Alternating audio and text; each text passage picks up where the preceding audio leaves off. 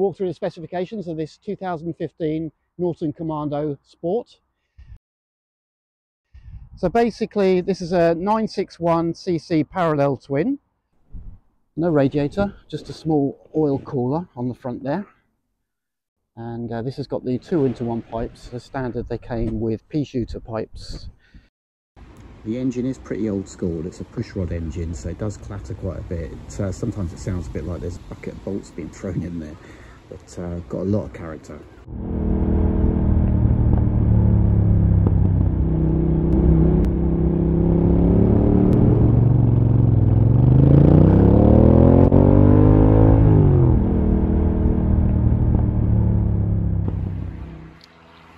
Seat height is 813mm or just under 32 inches. I'm 5'8" and I've got a 30-inch inside leg and I can comfortably flat foot this bike. Dry weight is 188 kilograms. If I compare that to a Triumph Thruxton 1200, for example, that's 203 kilogram dry. Yeah, a little bit less than the Thruxton.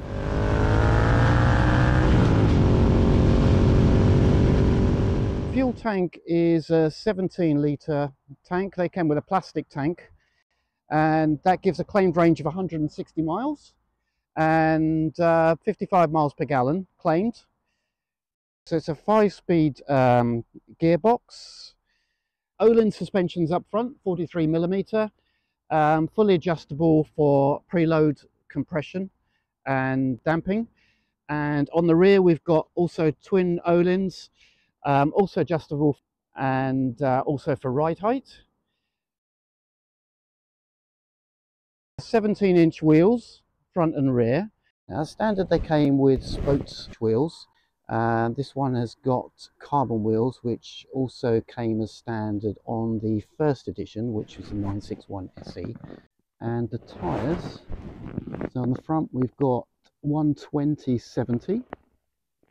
And on the rear, we've got 180/55.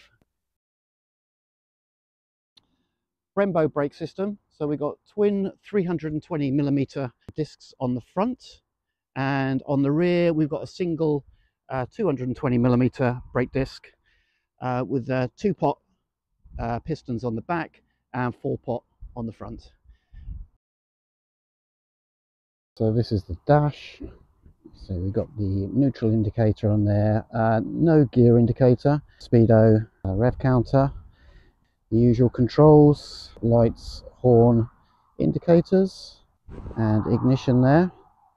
And if we cycle through, so we've got trip counter, clock, not set at the moment, voltage, total mileage. This is not a standard paint job.